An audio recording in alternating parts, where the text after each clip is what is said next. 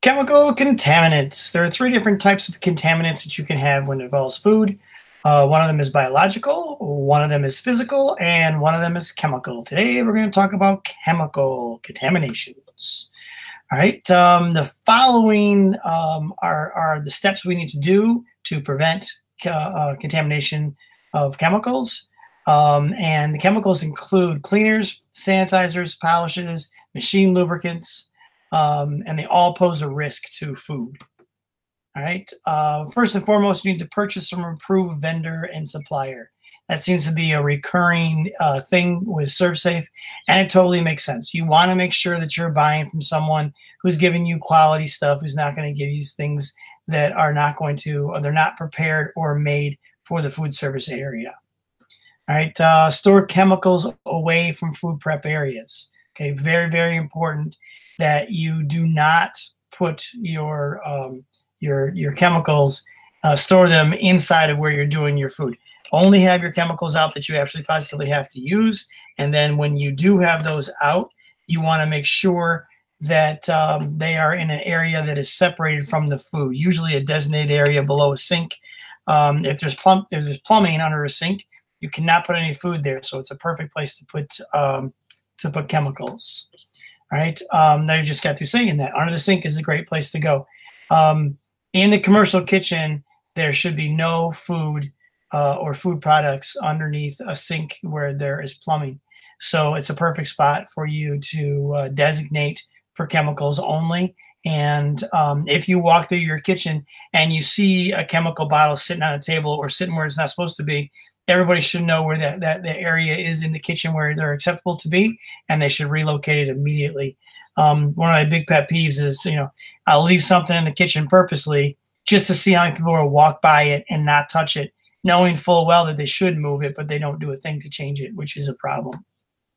All right. You should store your chemicals in a separate locker or cabinet if you're going to be in the same room as the food. So, in our storeroom, we have, or in the a la carte side storeroom, there is a separate cabinet.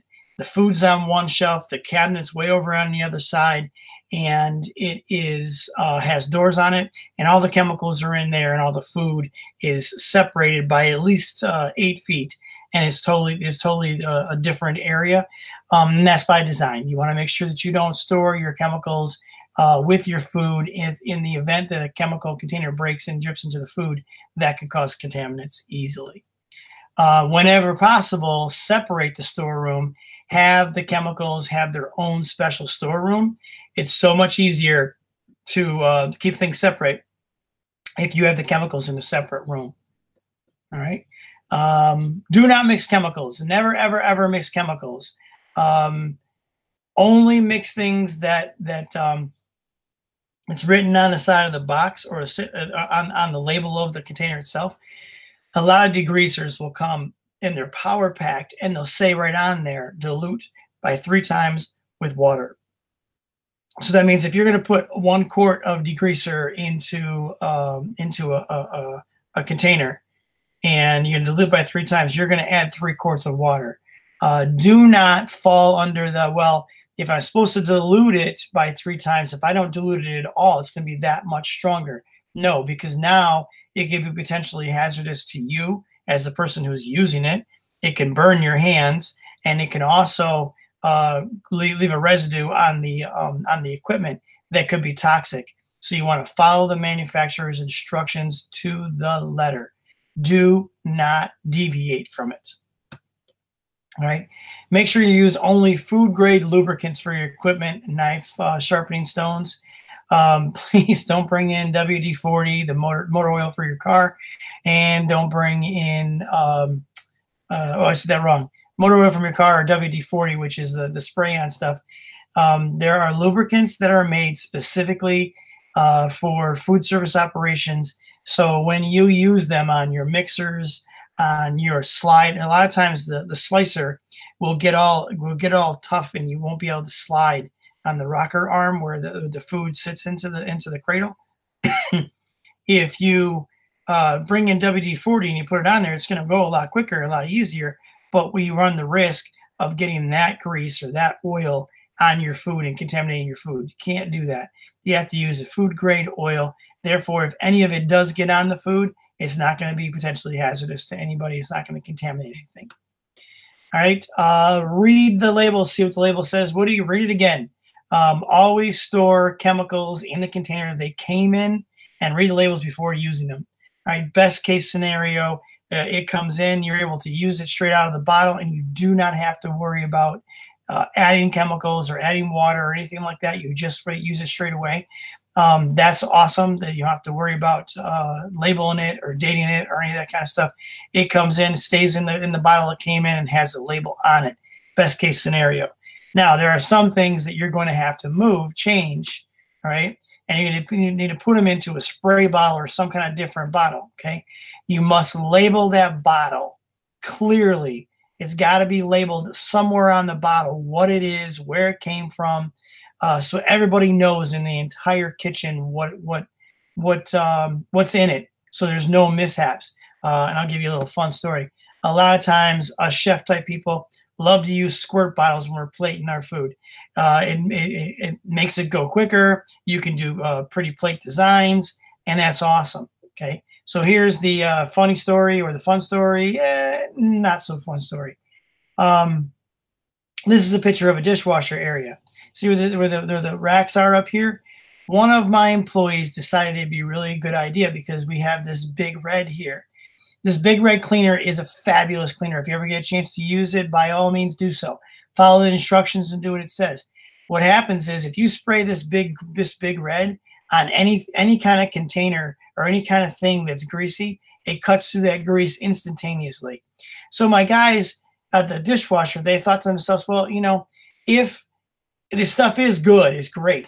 And so they thought, well, the gallon sitting up here on the shelf really doesn't, it's in the way, it's a problem. So what they did was they went and they grabbed one of the squeeze bottles that we use on the line to plate stuff up, to put olive oil in, all kinds of things we put in it on the chef's line. They put the Big Red inside of the squeeze bottle.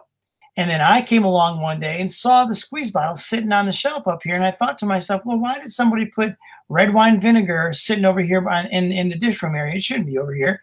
I grabbed the bottle and I started walking to the chef's line. And on the way, I smelled the chemical coming out of the nozzle from the spray bottle. It wasn't labeled.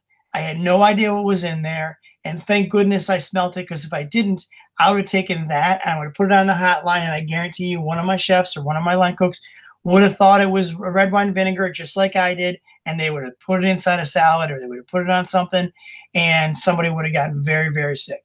So make sure if you do take a chemical out of a container and you put it into another container that you always label it so it's clear in big, huge letters so everybody knows it is degreaser.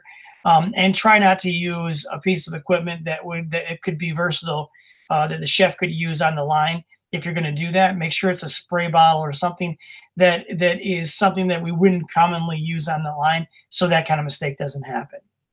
MSDS sheets or SDS sheets. They have recently changed them. I shouldn't say recently, a couple of years ago changed them. So in the past, you would see these yellow books, and you still might see them in your kitchens now. And the MSDS or SDS sheets go inside of there. The purpose of those sheets is it talks about the chemical, talks about what's in it. It talks about what happens if somebody was to ingest it by swallowing it, or somehow swallowing it or getting it in their mouth, or if they got it in their eyes. And what can happen is if somebody by mistake drinks it, so let's say we have the Big Red and somebody foolishly sprayed it on the salad and somebody ate it, we would then be able to take the sheet out of the MSDS or the SDS book and give it to the paramedics, or send it to that person, send it with that person to the hospital to make sure that they know exactly what's in it. It always has the name and the number of the company who makes it, the telephone number on there, and all the information that the hospital would need. That's important for every chemical that's in your facility, that you have the sheet. And from personal experience, because I had somebody by mistake get some in their eyes, we went to the MSDS book and we grabbed out the sheet and we sent it with them. And then after they were gone, we realized, well, we don't have another sheet. So when those sheets come in, they always come in with the chemical itself. You make sure you make a copy. And so inside of your book, you have the chemical. And usually what I've done now is I have a big page that has the name and a picture of the bottle on it. So if you have someone who doesn't speak English really that well, they can find it and see what it looks like and get the right one. And then I have more than one copy just in the outside. So when that copy goes with the person to the hospital, you always have a backup. And usually I have at least 5 copies of each. And then when something like that happens, you make another copy and put it back in. Hopefully, cross your fingers, it never happens to you. Do your best to clean before and after. Now, of course, we all know that we have the green buckets are for clean, the red buckets are for sanitizing, green is clean, red is dead. And in between projects on the table, you're going to want to take the green bucket out, wash, and then you're going to want to rinse, and then you're going to want to take the sanitizing bucket and you're going to want to wipe it all down. The sanitizer in that red bucket, you should be checking to make sure that the concentration is correct and that you're not going to make anybody sick. But what you don't want to do is you don't want to pull out, this is glass cleaner and this is Comet, and you have food exposed. You don't want to pull that out during production because it's very simple and very easy for you to get some of that cleaner on your food. And no matter how much you cook it, it's not going to go away and you could get somebody sick. All right. And I believe that is the end of chemical contamination. The high points are clean and sanitize as you go, but make sure that the heavy duty cleaners, the greasers and the Comets don't come out until after everything has been prepped, cooked, put away, and then you bring that stuff out and you clean. Make sure that you label containers if you have to take it out. Never, ever mix chemicals together that you don't have to mix together. Store them separately in the storeroom or whatever possible. Store them in a whole separate room, if not on a separate shelf with doors on it. And make sure that that you are really conscious of where they are in the kitchen. Do not let them sit on the counters. Look for an area where there's plumbing and put it on the ground underneath the plumbing. Matter of fact, as I was looking at this, I didn't even see it until I was talking. Right here is the chemical that's for the dish machine. It's on the ground underneath, not exposed to any food at all. That's the ideal situation. And a great thing to do is also label those areas so everybody in the kitchen knows where the chemicals should be. And if somebody should happen to see a chemical jar sitting in the wrong spot, they can simply grab it and put it where it's supposed to be. Food safety is everybody's responsibility, from the executive chef all the way down to the last dishwasher who just got hired. The wait staff, everybody's responsibility for food safety when it comes to chemical, physical, or biological contamination. Okay, thank you very much.